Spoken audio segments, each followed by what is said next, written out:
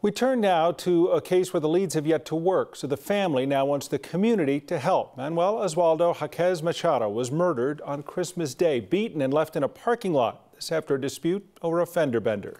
His son told his story to reporters this morning for the first time. They hoped someone might know something about the man who punched and kicked his father and left him for dead in that parking lot of a Thornton bar.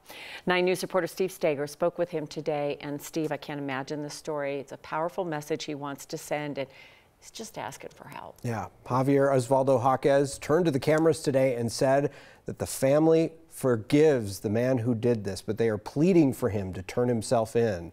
He says that his dad was at Thirsty's bar in Thornton on Christmas Day playing pool like he loved to do.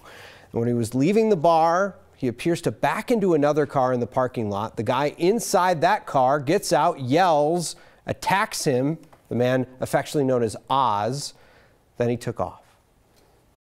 A father, a brother, a friend, and to many, the joy of the party.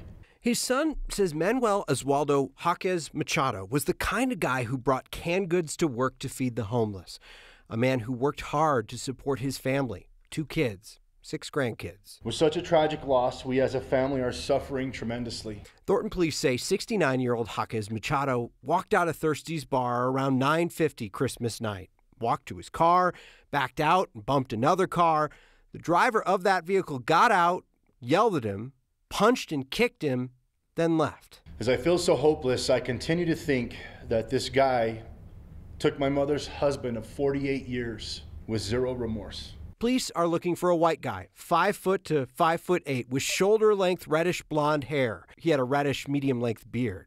He was driving a red Jeep, either a 2014 to 2018 Cherokee or a 2017 to 2021 Compass. Had a black stripe on the hood. Police have had a lot of tips, but not luck. To be for a month now on high alert, it's stressful and it's exhausting. You're constantly trying to look. Is that the Jeep? Is that the guy? The family who lost a patriarch is hurting, but had a powerful message for the man who did this. We can't sit with anger in our heart. That's not the right thing. It's not. If you are watching, I promise you we forgive you. Life is about forgiveness, and we understand. But do the right thing. Come forward. I want to give this description again. Police are looking for a man with a reddish blonde shoulder-length hair driving a firecracker red Jeep with a black strip on the hood. If you have any information, you can always call Crime Stoppers 720-913-STOP and submit a tip anonymously. Guys, this was a cancer survivor, a man who lived much of his life with rheumatoid arthritis, who really kind of cared for his family for such a long time. 6 grandkids, 2 kids.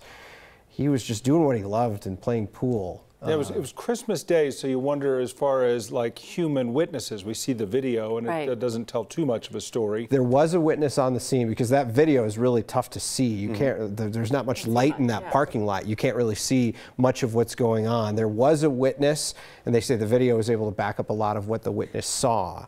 But they're just really looking for any tips that they can get. They've gotten a lot of them so far, a lot of Jeeps with the black strip on them, just not the right person, so they're going to keep looking.